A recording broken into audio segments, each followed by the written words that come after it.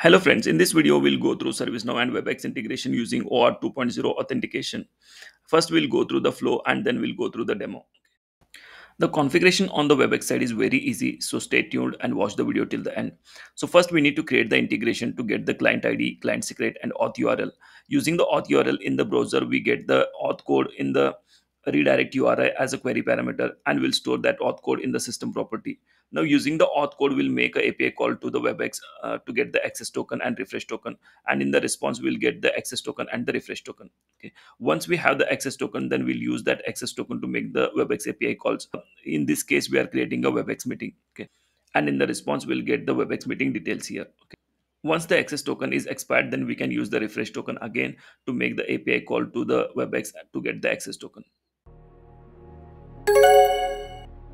Now let's go to developer.webex.com to create the integration to get the client ID and client secret. So let me just click on login. If you don't have the account, then you can sign up first and then you can log in. Okay, I have the account, so I'll just log in.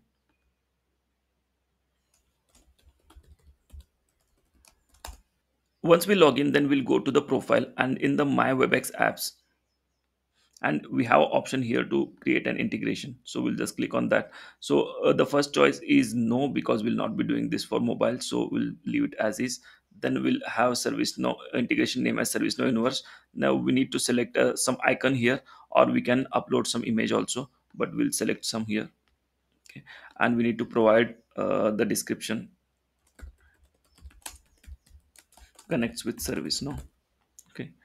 And then we have to add the redirect URI here. So for that, so this redirect URI, where we'll get the auth code, right? So what we'll do is we'll go to the scripted REST APIs in the ServiceNow instance, and we'll create a new scripted REST API. Let me name it as ServiceNow Universe and I'll save this. Okay. Now I'll create a resource in that. So I'll just say redirect URL. Okay. And I'll say the relative path as redirect. And here as we receive that as a query parameter, right, auth code. So what I'll do is I'll just add variable auth code is equal to request dot query params dot it is received as code. Okay. So what we'll do is let's print that gs dot info, and I will print the request dot query params. So I'll add json dot stringify and I'll do request dot query params. Okay, let's print the query params as well as let's get the auth code here. And I have created some system properties here, so we can see there is a system property for auth code. So let me just copy this. Currently all the system properties are empty, so what I'll do is I'll go here and in this I'll just set that property gs.set property. Then I'll use the webex auth code property and I'll set the auth code in that. Okay. Now if we need authorization, then we'll keep this. So once it hits this redirect URI, then it asks for ServiceNow username and password, so we have to provide that. So let me just keep it as is and let me just save this. Okay, now let me go to log using SNUtils. So if you have not watched my SNUtils video, then you can go and watch that. Okay. And now I'll just go here and we have to add the redirect URI, right? So what I'll do is I'll just copy the ServiceNow instance URL, and then after that I'll just go here, and this is our redirect URI API, right? So I'll just copy this.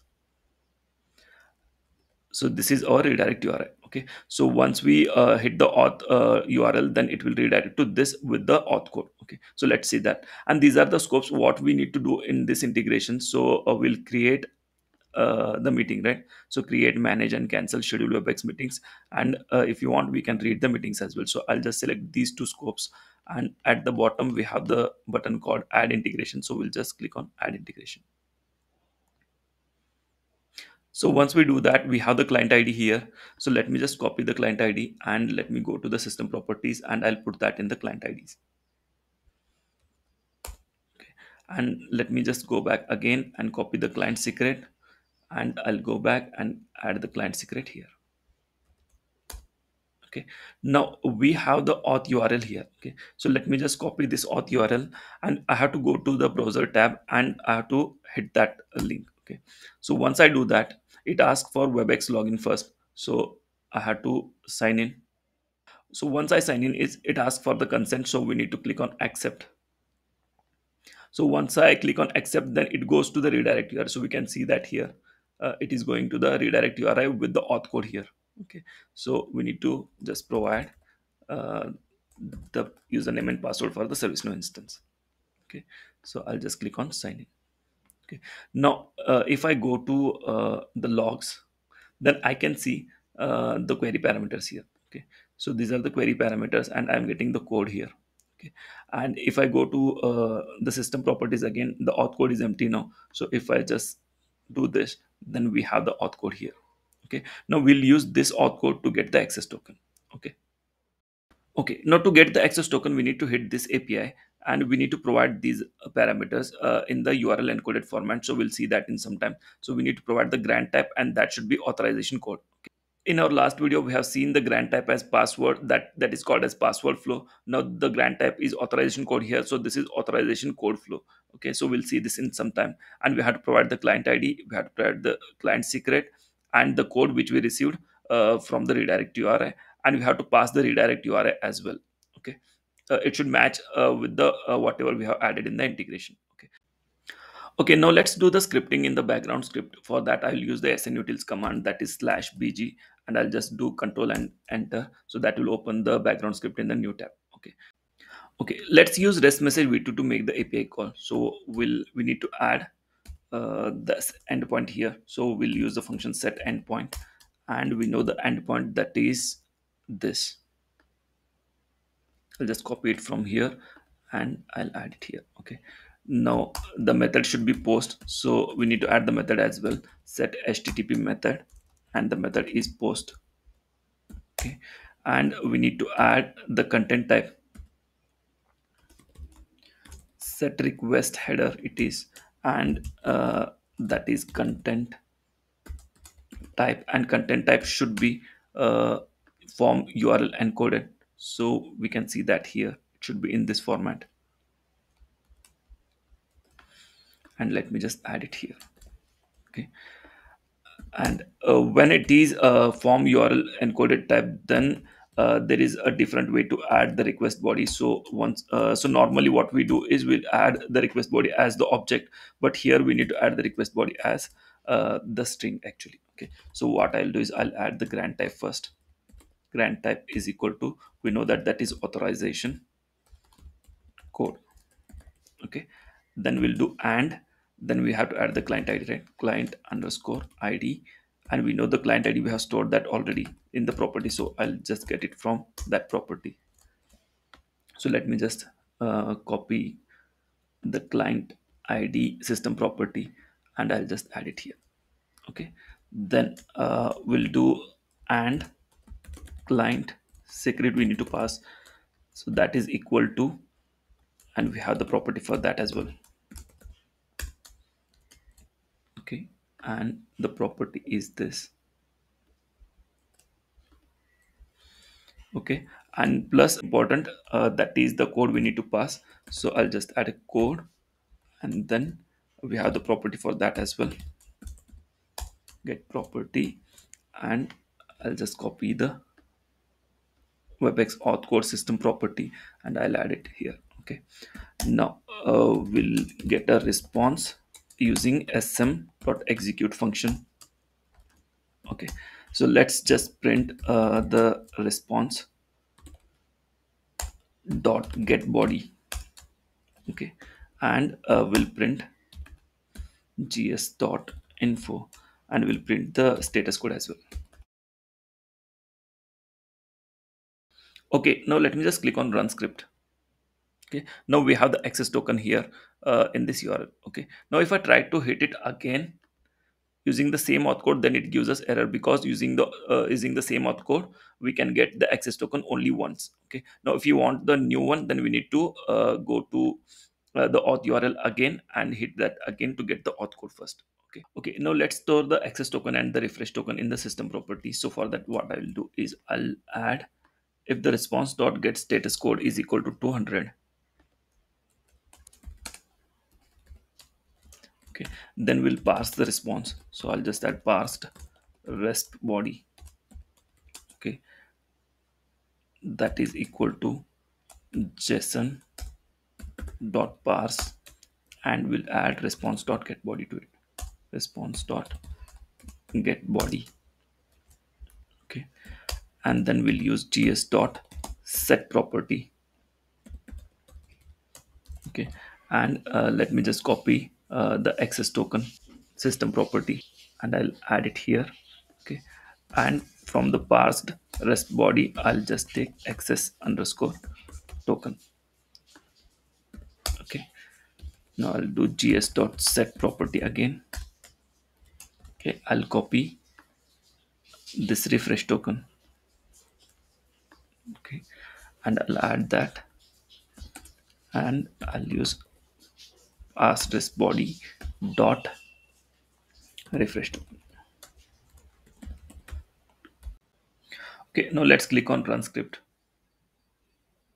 Okay, now we have the access token and we have the refresh token as well in this. Okay, so now we have the refresh token here. We have expires in when the access token gets expired, and we have the refresh token expires in as well. So if you want, we can store them as well, and we have the token type as well, that is bearer type. Okay, and we have the scopes as well, which we have selected while creating the integration. Okay, and we can see the access token and the refresh token are added to the system properties here. And now we'll use this access token to make the API call, and we'll use the create meeting API call to create the meeting on the WebEx. Okay, now let's go to the WebEx documentation again to get the create meeting API. So we'll just scroll down here in the API section. We have the meetings. Okay, I'll just click on meetings, and in the reference, if I scroll down, then I can see the meetings here. So when I open that, so I have a post call here to create the meeting. Okay, yeah, now we can see that here, and it is slash meetings. Okay, so now let me just go back and we'll just modify this one. Okay, now this is access token, we'll just replace that with meetings. Okay, okay, this is the API to create the meeting, and the method should be post. Okay, the method is post, and the content type is no application or JSON. Okay, so we'll just remove this. Now it is application or JSON. Okay, and we don't want the body like this, as it is application or JSON, so we need to pass the body like JSON here. Okay, and if we scroll down, then we can see the title is mandatory, start date is mandatory, and end date is mandatory. Okay, the other things, room ID and this agenda password, these are all non-mandatory. Okay, so we can have these as well, but currently we'll add only three: title, start, and end. Okay, so now let me just go back and add here. So before that, we need to make that stringify. So let me just do JSON dot stringify. Okay, and then I'll add title. Okay, title I'll add ServiceNow universe meeting. Okay, I'll say 17/09. Okay, so let me just add start. So when it should start, I'll add 2024/09, and today is 17, and I'll add it should start at 8 p.m. Okay, and let me add end. Okay, when it should end, so I'll just add that as 8:30. So it should be half an hour meeting, so I'll just add 20:30:00. Okay, now here we have option to add the time zone as well, so let me just add the time zone. Okay, I'll add time zone. Okay, so I'll add it as Asia, Kolkata.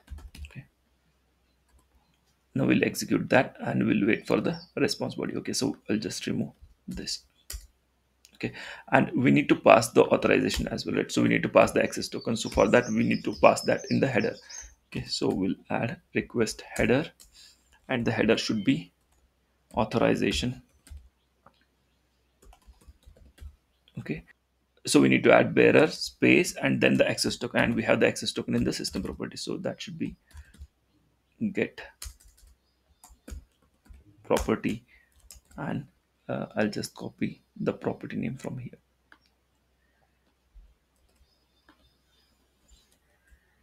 Okay, now I'll just click on run script. Okay, now we have the meeting created and the ID of the meeting, and the detail of the meeting is here. Now let's go to webex.com to see if the meeting is created or not. Okay. Again, we need to sign in here. Okay, after signing to the webex.com, then we can see there is a meeting scheduled here, ServiceNow Universe meeting 1709, and that is scheduled at 8 p.m. To 8:30 p.m. Okay, now let's do one more, and I'll just do that as the second meeting. Okay, and I'll schedule this at 4 p.m. Okay, now let me click on run. Okay, it is created, and now let me just refresh this.